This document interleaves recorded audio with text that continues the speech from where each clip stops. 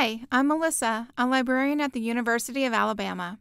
This video will walk you through how to create your account to access the NYTimes.com subscription available to UA students, faculty, and staff. Your New York Times online account will give you access to current content, as well as the New York Times article archive, the New York Times News app, the Times Machine, the New York Times and Education website, plus many more features. To begin, log into myBama. From the myBama page, click on UA Libraries, located under the Quick Links heading. From the library homepage, click on Databases. In the A to Z list, click on N. Scroll down to the NYTimes.com link and select it. If this is your first time accessing this subscription as an affiliate of the University of Alabama, you will need to click the option to Create Account. If you have already created your New York Times account through UA, you simply need to click on Log In. When creating your account, you must use your UA email address. If you are a student, you will also be prompted to provide your graduation year.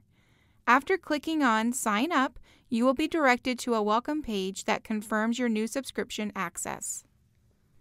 Click Get Started to begin customizing your account.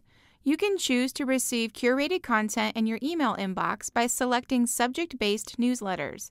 Breaking News, The Well, and the Morning newsletters are selected by default. You can unselect these by simply clicking on the circled check marks.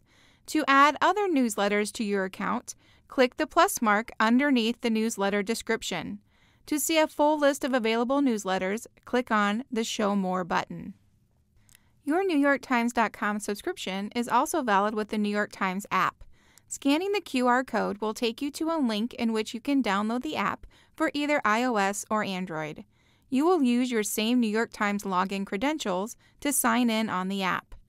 Select the Continue Reading button at the bottom of the web page to complete your account setup and advance to the New York Times homepage. You now have full access to the online content.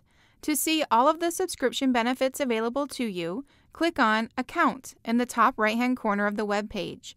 This is where you can also make changes to your account settings and newsletter preferences.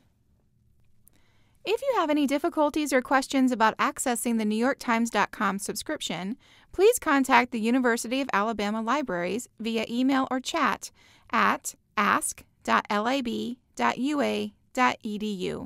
We are more than happy to assist you.